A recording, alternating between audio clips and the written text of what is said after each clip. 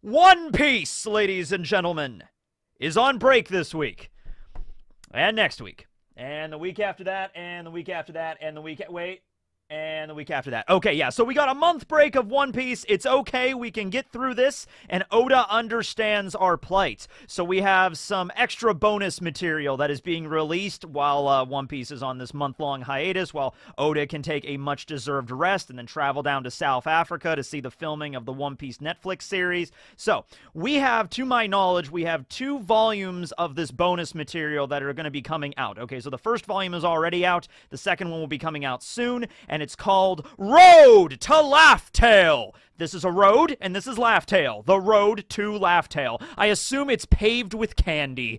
You know, they just get to Laugh Tale, and the One Piece is just a giant pile of chocolate. All right, and then the guy from the SpongeBob episode pops out, and he's like, chocolate! Chocolate! And then, you know, there you go. Actually, for Big Mom, that would have been perfect. You can kind of understand why Big Mom was seeking out the One Piece this whole time.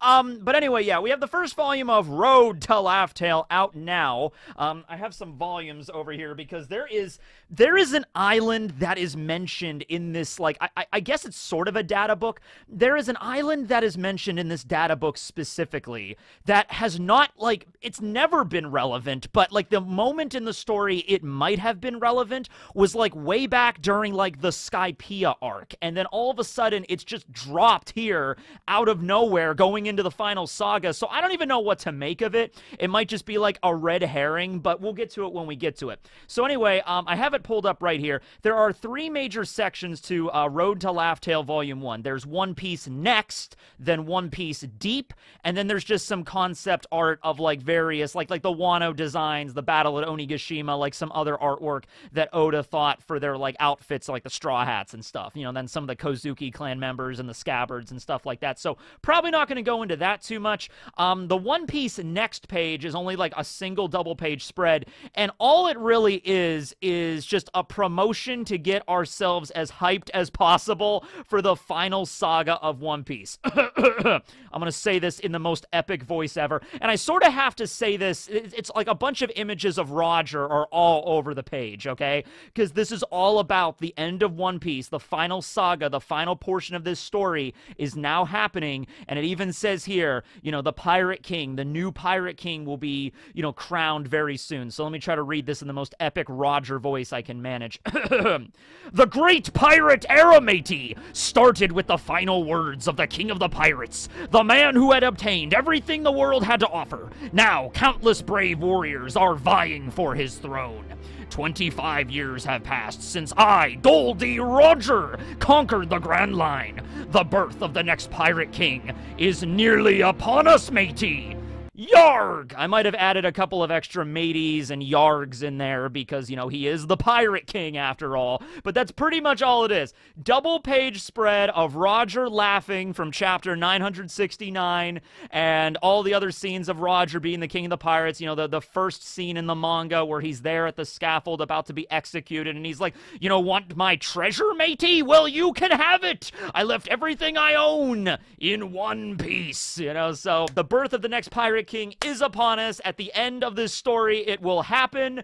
We already knew that, but it's really cool. Something to bring up here, the only thing I could really mention on this page is it mentions 25 years have passed, okay? And so if somebody may be a little confused by that because, you know, Roger was executed 24 years ago, so 25 years ago is when he actually found the One Piece and the news spread over the world. You know, it wasn't like Roger found the One Piece and he was executed like the next week or whatever. There was about a year there where he was like enjoying that fame, or rather infamy, I should say, of being the Pirate King. Now, for the most part, right after they found the One Piece, Roger disbanded the crew because he sort of understood what was going to happen, and he knew he didn't have long left for this world anyway, okay? Also, upon finding the One Piece, whatever it was, they realized, the crew together, that they got there too early. And so Roger knew that, like, all right, I'm not going to be able to make it, you know, 20-something years in the future when Joy Boy is supposed to return, or something with the Mermaid Princess, or the Ancient Weapons, you know, whatever the stipulation is. You know, we got there too early. We rushed a little bit too much. But if I have a son, they can maybe fulfill it. And so Rayleigh was like, you know, what are you talking about, Roger? You don't have a kid. And then Roger's like, well, not yet, matey. You know, it's just like, so then he spent most of that year traveling down into the South Blue, meeting Rouge, and then, you know, they, you know, had a baby. They had Ace together. Of course, Ace was not born until much after, you know, Roger's death or execution, to make sure that, you know, he wasn't found by the Marines and stuff. But yeah, so that's basically just the first page, though. Just double page spread, trying to get us all hyped up for what's to come. So next up, we have One Piece, Deep, The Way to Laugh Tale. So the first page here is a timeline of Roger's life. Now, I got really excited when I saw this at first, because I thought we were going to find out some new information. We get some stuff, and I don't even know if some of this stuff is new, like, because there's so much information floating around in One Piece, you know, stuff in the data book, stuff in the Vira card, stuff in the SBS, stuff in the manga that was referenced that I might have just forgotten about, okay? But I'm going to go through this. Okay, so 77 years ago, Roger was born in Logtown in the East Blue. He was born on December 31st. It was New Year's Eve, okay? And mystery number of years ago, he formed the Roger Pirates. I feel like you could have gotten away with just revealing that. I feel like Roger was not the same age as Luffy when he formed the Straw Hats. Luffy was 17 when he headed out from Fuchsia Village and met Zoro and, you know, initially formed the crew. I would say a pirate crew is formed as soon as you recruit your first mate or your first, you know, crew member, okay? So the Straw Hat crew, as like an actual pirate crew, was formed the moment that Luffy asked Zoro to join and he accepted, okay? Boom. Straw Hat crew was born on that day. Likewise, going with that same logic, I would say that the Roger Pirates were formed on that fateful day when Roger met Rayleigh, and Rayleigh was on that ship that he had stolen because his house had burned down. You know, Rayleigh looked like he had sort of a rough life leading up to that point, but he seemed pretty chill about it. He was like just sitting there drinking out of his flask, and he was like, yeah, my house burned down, so I just stole this guy's boat, and now I'm living on that. Anyway, what's up with you, stranger? Nice straw hat you got there. Glug, glug, glug. And Roger was like, aye, it's a mighty ship you have there, Rayleigh. How about I join you and we become a pirate crew and then turn the world upside down? And Rayleigh's just, glug, glug, glug. You know, I am just drunk enough to think that that's a good idea. Let's do this, you know? And so that right there, the Roger Pirates were formed. I like to think Roger was in his early 20s when that happened. I don't think he was quite, like, you know, the same age as Luffy. I think he was a little bit older, okay? But we don't know. It's not revealed here. I don't know why. You probably could have thrown that in there a little bit as, like, an extra piece of information just to tie everything together. About 50 years ago, that was when he was renowned as a rookie, okay? Because remember when Brook was at Shocky's bar and they were talking about Roger, Brook was on a ship when all of the major stuff happened. You know, he was floating adrift in the Florian Triangle for 50 years.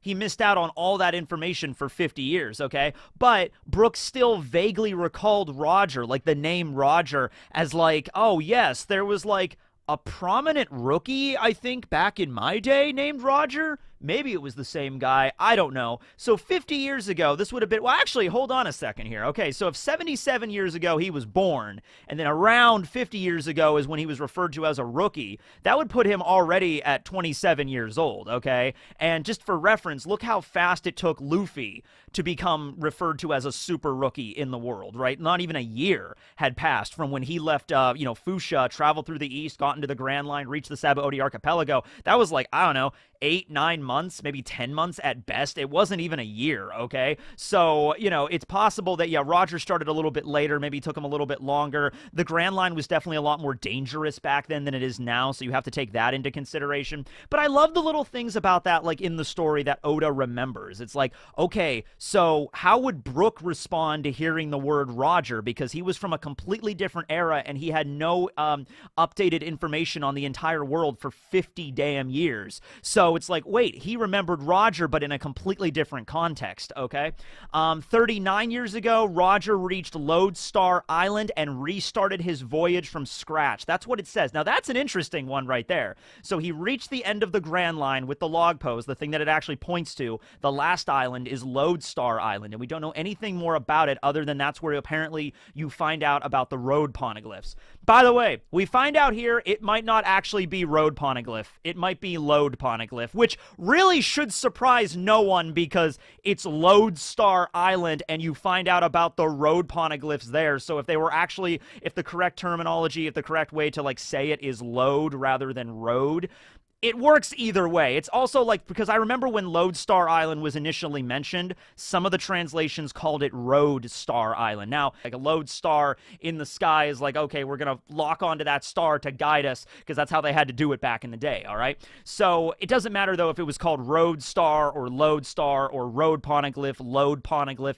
The same basic premise is like it's pointing or guiding you somewhere or to a specific location, like a lodestar or a road does, okay? But I think it's Load Poneglyph, not Road Poneglyph, whatever. Anyway, it also mentions that he restarted his voyage from scratch at that point, which means Roger, it's interesting when you think about it. The Straw Hats sort of have the benefit of the Roger Pirates laid out the groundwork for them already, okay? And so they met people that had traveled with Roger, like Inu Arashi and Nekomamushi and the Kozukis. They'd already done this voyage before. Yeah, Neko and Inu did not actually go to Laugh Tale, but they knew a lot about traveling with Roger, okay? And the Poneglyphs and what you need. So by the time the Straw Hats reached Zoe, it was like, yeah, so normally you would continue on this journey, reach Lodestar Island, and then find out about all of the Poneglyphs, the Load Poneglyphs or whatever. But now, we could just tell you, because we were on Roger's crew. We found out everything about it, so it's sort of like a shortcut for the Straw Hats. Roger had to do all of this from scratch. He had nobody helping him out, okay? Which makes me really want, like, a Roger-themed, like, prequel story to One Piece after it's over. You know what I mean? Like, that would just really work, okay? So, but he reached Lodestar, found out about the Road Poneglyphs, and he had to still go out and find them. So he was like, okay, mateys, I guess we're restarting our voyage from scratch. Let's start all over and, you know, go New Game Plus with this. You know, basically that's what it was, like New Game Plus, essentially, okay? And there's like an extra DLC at the end or whatever, okay? So that's that. Right after that, so 1 year after Lodestar Island was 38 years ago, and we all know what happened 38 years ago. That's right. God Valley. God Valley happened. You know, the only thing I wanted to bring up here is that this was actually something that I overlook every time I talk about God Valley. The reason why Garp and Roger were fighting, well, you know, the whole reason why they were there, like God Valley, yeah, to fight rocks, but remember, it was the Tenryubito's island. So they were sort of fighting for the Tenryubito. You know, not because they wanted to, of course, because the Tenryubito lived there and they had their slaves and everything. I think it was just more for the fact that, like, if Rocks were to win that battle and take command of God Valley, the end result of that would have been far worse than allowing the Tenryubito to just rule with their slaves. Because that fight, that battle, ultimately benefited the Tenryubito, because Garp and Roger beat back Rocks, the Tenryubito were still alive, and they were able to keep all of their slaves. Now, God Valley disappeared, but at the end of the day, Rocks, if he won, would have probably slaughtered all the Tenryubito and maybe even freed the slaves along the way. So it's kind of a weird thing that Garp and Roger were fighting on that side, but it just goes to show that if Rocks would have won, the end result would have been, like, several orders of magnitude worse than, like, allowing some Tenryubito to stay alive. So that's why they had to push back Rocks, okay?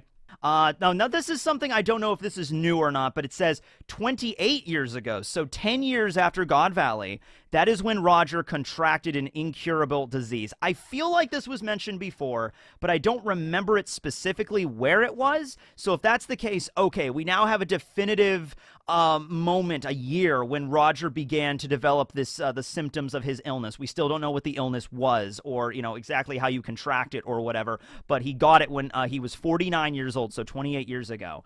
And it worked pretty fast because he was executed 24 years ago, so 4 years after he started exhibiting symptoms. And, you know, he was executed, of course, but the implication was he didn't have a lot of time left anyway. So even if he didn't get executed, he might have made it to maybe 5 years with this illness, maybe 6 years with this illness. Not long left. Well, remember Crocus, you know, right as soon as, like, they were nearing the end of their voyage, Crocus was like, you have about a year left to live. So, yeah, he might have even died, like, a couple of months after his execution date. Like, if he never got executed, like, the next month he could have died anyway. It was really close, it seemed. Roger was just a really tough guy, so any like showing or exhibiting of, like, symptoms or, like, disease didn't really, you know, bring him down too much. He wasn't, like, bedridden or anything, but, like, he was still really, really sick, you know what I mean?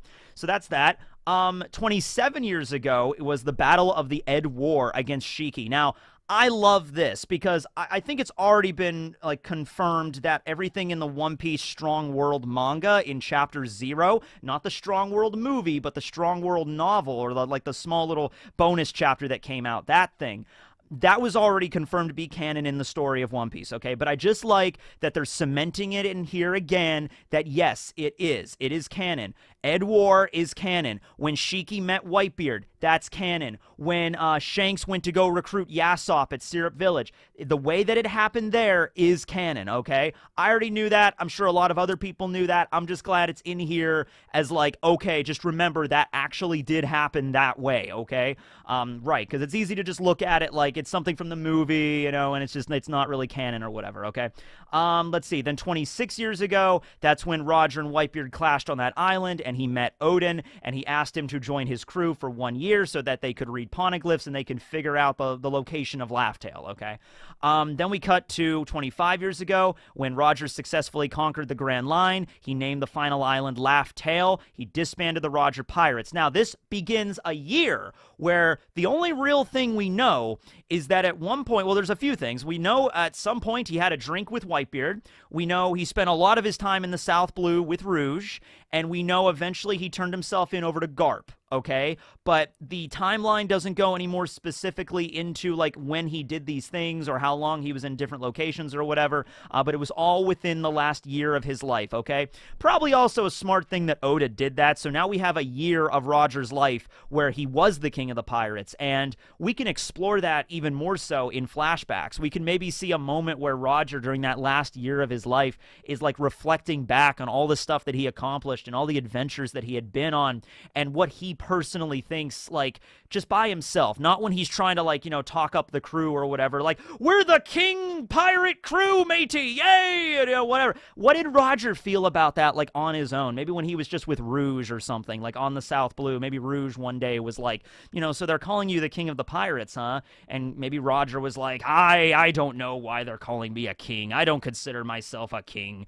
You know, he maybe has, like, a little bit of an introspective moment on, like, what he really thinks of himself and, like, was his life worth it or whatever. Maybe we could have a deep moment with Roger there. Maybe that's why it's called One Piece Deep. All right. And then finally, 24 years ago, he voluntarily surrenders himself to the Marines, executed in Logtown, the place of his birth in the East Blue. Okay. Now, on the bottom of this page, we have a few other random moments that are not in the timeline. There's some unresolved mysteries of Roger. Number one, his romance with Rouge. You know, how did that come about? Who is Rouge to Roger? How did they meet and everything like that? How did that go down? His blade, Ace. So the name of his sword is Ace. I love this also because it's basically taking all the extra information from SBS's and Vira cards and compiling them all in one location. That is basically what this Road to Laugh-Tale is, okay? So he's like, you know, Roger had a sword named Ace. So he obviously named, you know, his son after his sword. So what exactly does that mean? You know, I would argue, why is the sword named Ace? Okay, was that just a cool name that he thought of? It's possible that Ace could have been Roger's dad or maybe Roger's father figure if he didn't have a dad. Most people in One Piece tend to be orphans growing up, I'm just noticing, so I'm thinking Roger was probably the same.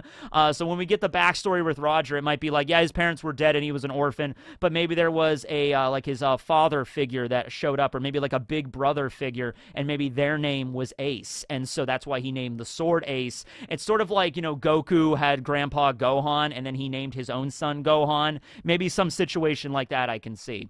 What was Roger's ultimate dream? Yeah, so there's the whole thing about when they were on the island, Whitebeard, Odin, and Roger, and he was explaining about what he wanted to do and why he wanted Odin to join his crew. We have to find the Road Poneglyphs. Odin can read them. We can find Laugh-Tale, and then finally... And then he trails off, and we don't know what he says, although the general consensus for a lot of people is Roger said something like, you know, then I'll throw the greatest pirate party in the world where everybody's invited, you know? And then Odin and Whitebeard are just kind of like dumbfounded by that because it's like such a childish thing to say. Also the same thing that Luffy said to Ace and Sabo when they were like growing up in the Gray Terminal on Dawn Island, right? Same thing. So there's that. There's also Shanks's tears. Remember when Roger came back, he said something to Shanks, and Shanks broke down crying. And Shanks was still a young boy on Roger's crew, but there seemed to be complex feelings behind his tears, okay? I think Shanks was like probably 14, 15 years old at this time. Now, I always assumed that Roger just told Shanks, like, yeah, we went to Laugh Tale, but we were too early, and the reason Shanks broke down crying is because he knew how important this was to Roger, but now he realizes there's no way Roger's ever going to see it because he's going to die years and years before. Like it's just such a, like a kick in the teeth, really, where it's like, okay, we have to hurry up and get to this island as fast as possible before Roger dies, and they go through hell in a handbasket trying to find the place, and they finally get there, and it's like, oh, sorry, you're too early. Come back in 20 years or something and we can help you out. And so I assume that's what Roger told Shanks, and Roger was probably like, don't worry about it, Shanks. It's not a big deal. We're great pirates anyway. It's okay. I won't get to see what the last island really was, or I won't get to really experience the new world. And Shanks just broke down crying because he was so upset that, and maybe that's the reason right there why Shanks decided to become his own great pirate and become, the captain and have his own crew. And like, that was the drive, because he remembered that moment where he's like, okay, Captain Roger, if you're not going to be here for that day, I'm going to be here for that day, and I'm going to make sure to witness it for you, okay? So I think that makes sense there. So that's the first page, just all this stuff involving Roger. The next page involves the poneglyphs, the historical texts. So a lot of this stuff is stuff that we've already talked about before. I've made plenty of videos on the poneglyphs.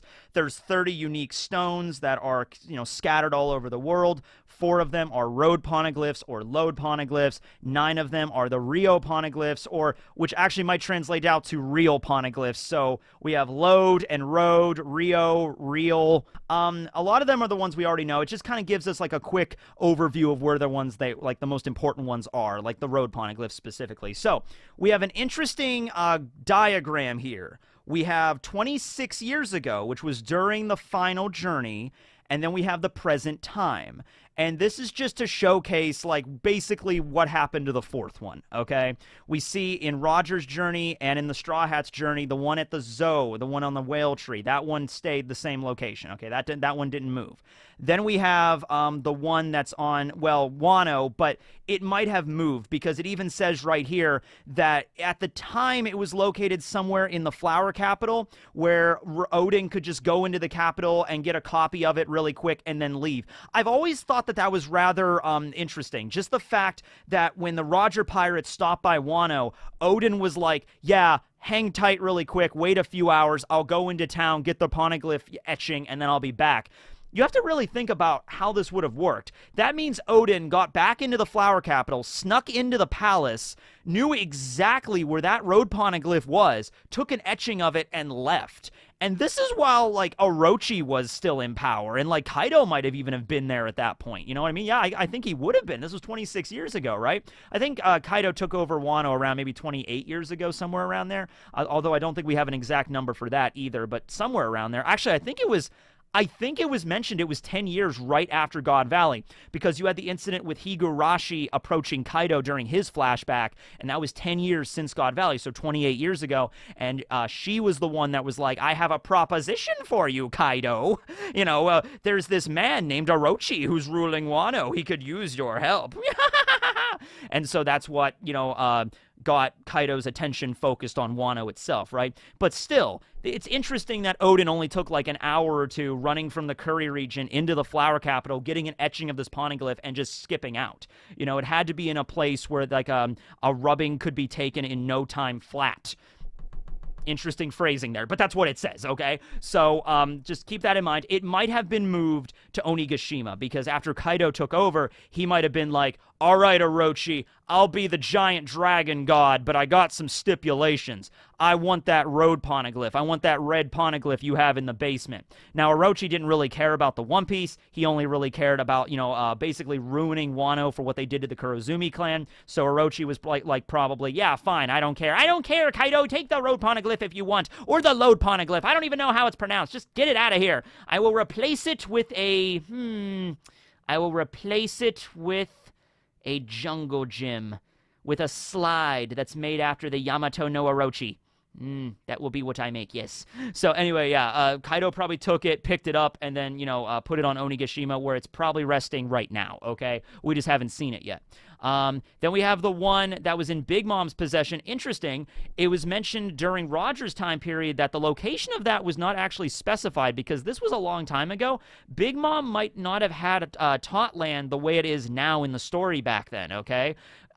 During the current story, it was in the prisoner library, like in the archive area of Big Mom's castle, okay, on Whole Cake Chateau on Whole Cake Island. But back then, Whole Cake Island might not have existed the way it is now. So maybe Big Mom just had this Road Poneglyph. Maybe she found it somewhere else in the world and just kept it on her boat, okay? And then eventually when she set up her own nation, she moved it to the, Whole Cake Chateau, all right? So just to specify that. And then finally, we have the last one, which was originally on Fishman Island 26 years ago in the Sea Forest, right next to Joy Boy's apology letter, but now it's the mystery one. It's the one where we do not know where it's at. But they do give us some ideas on where it could be, and this is where it gets weird, ladies and gentlemen, okay? This is where it gets a little strange. I'm just going to read this. Where is the final red stone located? It must be somewhere unexplored by the Straw Hat crew. Is the final Road Poneglyph in a region the Straw Hats have yet to visit? Maybe it's in one of these places. And then they specifically show 3 islands, and this is the prime example of one of these things is not like the other. One of these things just doesn't belong. The first island, Elbaf. The land of the giants, ladies and gentlemen, where the mighty Yggdrasil god tree rises up from the depths, the land where the greatest warriors of One Piece reside. Maybe that's where the 4th Road Poneglyph is. Makes sense to me. The second island, Full-a-Lead Island, or the Hachinosu, the Beehive, the location where the Rocks crew started up their crew all those years ago, where the Davy Back fight was created, matey. Maybe that's where the 4th Road Poneglyph is. Has a lot of connections to pirate life, absolutely. The third island they mention by name, Vira. Vira. Okay. Raise your hand if you know what Vira is. I mean, I know. I mean, because, I'm me. If Artor, if you're watching this video, you're probably raising your hand too. By the way, I did that Jeopardy episode on Daniel Green's channel with Liam and then with Artor and then me. So go check that out. I'll put that a link somewhere. But that was a lot of fun. But anyway, yeah, I'm sure that a few people know about Vira out there, but I'm sure the vast majority of you don't. Okay. So Vira was an island. We've never actually even seen it in the story. We don't even know what it looks like. But Vira was an island that was offhandedly mentioned by Nami way back in the East Blue Saga. Like, no joke, okay? Way back in Volume 11, right after the Arlong Park arc, right when Luffy got his first bounty, okay, and they were sailing. I don't think they even reached Logtown yet. No, this was even before Logtown. So this was in between Arlong Park and Logtown, okay? Nami buys a paper from the news coup. She flips it open, and she's just like, the world sure is in turmoil. There was another coup d'etat in Vira. And then that's it. And then Luffy's wanted poster pops out of the paper, which was 30 million, which was like his first bounty, which was a big deal. So that's it. That's it. One panel at the bottom of a page in chapter 96, volume 11. That was the first mention of Vira. And you know what? I got to be honest with you. I thought that was the only mention of Vira. But I looked it up, and no, Vira was actually mentioned again. Actually, 2 more times. And that blew my mind because I'm like, wait a second. What's going on here, Oda? Are you playing with me? Are you playing a game here, Oda? Do you think this is a damn game, Oda? This is serious. It's about One Piece. Okay. Volume 25. By the way, I'm glad I got a chance to mention this anyway because I keep forgetting. A lot of people have shared this, but Volume 25 cover page, or the cover to the Tankobon. We got Luffy, we got Blackbeard, we got Shanks, we got Buggy. The irony is not lost on me. Also, we have Sengoku's goat. So, I guess, you know, the 4 new Yonko and Sengoku's goat. Sengoku's goat is now the 5th emperor. Also, we have that random coal miner guy in the background, because this is the volume where Buggy gets captured and actually gets sent to Impel Down. So, presenting the 6 emperors: Buggy, Shanks, Luffy, Blackbeard, Goat, and random coal miner guy. You know, yes! All right, so anyway, to be more serious here. This is in chapter... hold on, it's at the end of this chapter. It's on chapter 228. Mont Blanc Cricket, the last boss of the Monkey Mountain Allied Force. Holy crap, that's a long name. Anyway, this is the chapter where they meet Cricket, and they're hanging out in his house, and he's talking all about how Noland was not this liar of epic proportions. He was actually a very trustworthy man. He was a great adventurer, and he's my ancestor. And he actually pulls out Noland's old logbook from 400 years ago, and Nami starts reading through it. Amazing! This is a log from 400 years ago. The age of Cayenne, 1120, June 21st. Remember back when Oda used to keep records of stuff? Clear skies, sailed from the lively town of Vira. So, Noland put this in his log, that he sailed away from a town called Vira. And somebody actually noticed this and sent in a question, which was answered later on in the same volume in the SBS. Where is Vira? First, it was the scene of a coup d'etat in Volume 11, then the wild town in Chapter 228. What's going on there? And Oda actually answers this. Well, that's very shrewd of you. Vira was a thriving town back in Noland's day 400 years ago, but presently, because of the many revolutions that have happened there, it has become a dangerous place. So, instead of asking what's going on in Vira, maybe one should ask what's going on in the world? And I believe you'll soon begin to understand. It's a small nation on the Grand Line, smaller than Alabasta, but I wouldn't want to go there on vacation. I'm going to highlight one moment here, one thing that Oda says in this response. So instead of asking what's going on in Vira, maybe one should ask what's going on in the world. I'm going to read that again. So instead of asking what's going on in Vira, no. The shit Oda does. That's what he does. He's like, don't worry about this. What you should be asking is about oh, no. We're not pulling this switcheroo bullshit, Oda, okay? I want to know what's going on in Vira right now. Yeah. So, this is frustrating because I could see this both ways. I could see they put Vira on here just to mess with us because it is so out of place. Elbaf, Land of the Giants, mentioned many times in the story. I think the Straw Hats have to go there. Usopp wants to go there. We've met many giants that have been from there. Okay. Then Hachinosu, Full of Lead Island. Yeah, it showed up rather recently in the story, but it connects back to rocks and the Davy Back fight and all that kind of crazy shit. You know what I mean? So that's a relevant location. Then Vira.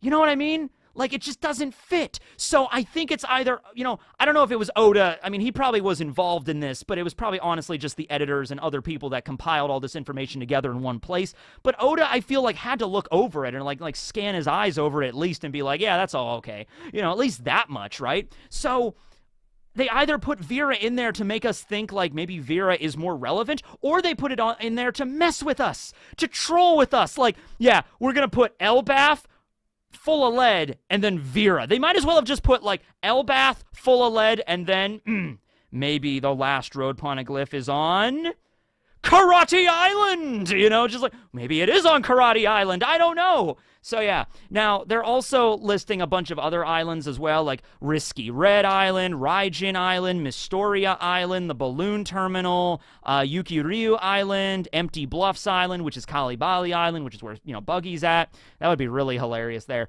Apple 9 Island, and it even goes on to say there's a lot of other obscure islands all throughout the Grand Line. you know, any of these other places could work. Risky, Red Island, Raijin Island, and Mystoria Island were the 3 islands that originally the log points to when you land in the New World. The Straw Hats just skipped over all those, though, just to go straight to Punk Hazard. So that was funny. So if we backtrack, I'm just saying, if I was going to look for a lost poneglyph, I would probably go to Mystoria Island because it sounds mysterious, and, you know, the poneglyphs are mysterious. So that's the first place I would check. If we backtrack to Raijin Island, I wouldn't say no to that, because that location has always been fascinating to me. Apple 9 Island is just an island off the shore of Dressrosa. You know, it was one of the islands that found out about what happened to Dressrosa first after the birdcage dissipated. Probably nothing crazy there. Kalibali Island was just the island that Buggy had his base of operations in. Balloon Terminal is just an abandoned sky island. I guess there could be some stuff there, but I think they just put those in there just to, like, listing islands. Like, we don't know where it could be. It could be anywhere. Could be on Vacation Island for all I know. Oh, man. But Vira, the fact that Vira was mentioned. Oh, by the way, when Oda says it in the SBS, he says, it's a small nation on the Grand Line, similar to smaller than Alabasta. That's it. That's all he says. He doesn't say it's near Alabasta. He doesn't say it's in the first half of the Grand Line. He just says it's an island in the Grand Line that's smaller than Alabasta, and it's a rather war-torn nation right now, and it's a place you would not like to go on vacation. That's it. That's all he says. So it could be in the New World. It could be somewhere around the Straw Hats are at right now, for all we know. How crazy would it be if it's like, we think we're going to go to Elbaf next, or we think we're going to go to Lodestar next, or we think we're just going to go straight to Laughtail next, and it's like, actually, no, we're going to stop over at Vira for a bit. Wait a second. There was a port town that the Roger Pirates stopped at before they went to Laughtail. Could that have been Vira?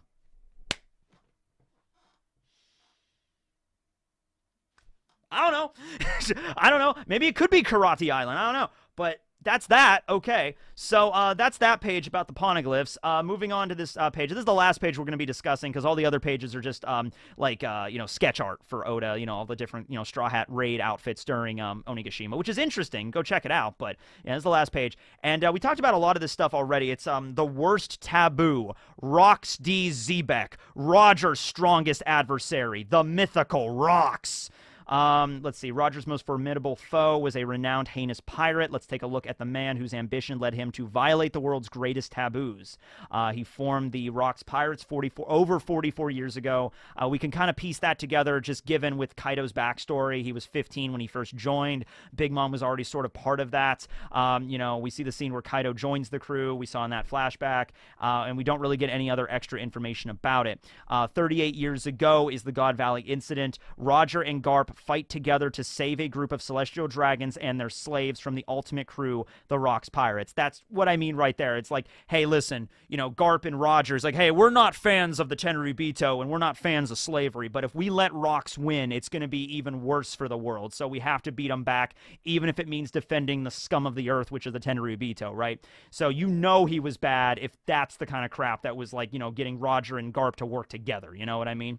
We also have mention of the individual members. We have Big Mom, Kaido, Whitebeard, and then Shiki the Golden Lion. We see another scene from Strong World Chapter 0 where Shiki met with Whitebeard on his ship. Kaido's Devil Fruit has a deep tie to the God Valley incident. You know, I just realized, because I think God Valley was the last home of the dragons. I think the Tenryubito had actual dragons that they rode around on. Ryuma cut one down 400 years ago in Wano. Like, that actually happened. And then the dragon population were living on God Valley. And then Rox barged in one day and killed all the dragons. So it would make sense that the Uanomi model Azure Dragon would be found on the island that's the ancestral home of the goddamn dragons. You know what I mean? Maybe dragons ruled the earth before the Tenryubito, before the Lunarians. Maybe the dragons were like the god figures that built the One Piece world, okay? And then when humans came around, they just started subjugating them. Eventually the Lunarians came out. Maybe they fought against them. Maybe there was this giant war between dragons and Lunarians, and maybe that explains why they can breathe fire and shit. And then eventually after that, the world government took over, knocked the Lunarians down off their perch. They reined in all the remaining dragons, controlled them, and then Rox woke up one day, had some breakfast, and he's like, all right, I'm gonna wreck their shit. You know, and then that's where we are right now. Yeah, but it makes sense that, you know, Kaido's fruit would have been found in the area where it's probably, like, it was probably Dragon Central there, okay? Also, you could go into even more detail on what Dragon's name is, like Monkey D. Dragon, Luffy's father. There you go, Tenryubito, the dragons, the celestial dragons, the dragons that were developed by by Vegapunk on Punk Hazard, trying to replicate the dragons so the Tenryubito could get back to their roots and, you know, ride around on dragons and control the world from above like they maybe used to back in the day. So it all connects back to dragons, man. Do not overlook the significance of dragons in this damn story. The one who uses Zebek's name mentions that Blackbeard's ship is the Saber of Zebek or the Saber of Zebek and then Zebek, so what's the connection there? Then we have some individual members, some other members. We have Captain John, of course. It was mentioned that, you know, he was, you know, former member of the crew. He had the treasure. We see a scene of his zombie, the General Zombie. We saw it Thriller Bark, and then this is a travesty. This is a shame right here. But at the very bottom of this page, like the last thing, this tiny little sentence, even more pirates got their start on this crew. Other notable members include the likes of Silver Axe and Wang Zhi, although they are not as well known. Screw you, all right? The most famous pirate in this entire story. Is it Luffy? Nah. Is it Roger? Hell no. Is it Rox? Absolutely not. The most famous pirate in One Piece is, has always been, and will always continue to be Wang Zhi! All right, so that's that. And then just a bunch of really cool concept art. Okay, so that's the video. This was a long one. It was a lot longer than I thought it would be, right? But yeah, it's kind of important that we discussed all this shit. All right, so anyway, thanks you guys for watching. There will be a volume 2 of this out at some point. Maybe we'll find out some even more information about that. I don't know when it'll be out, but we'll see. We have a whole month, so I don't know. Go back and I guess reread all of One Piece for all the secret messages that Oda left in there.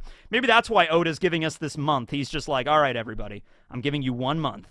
Go back, reread the whole manga, and then come back for our last saga because I'm going to blow your socks off, okay? Guess we'll see. I don't have the next animal facts up yet, but it's coming soon. Thanks for watching, everybody. Tekking, signing out.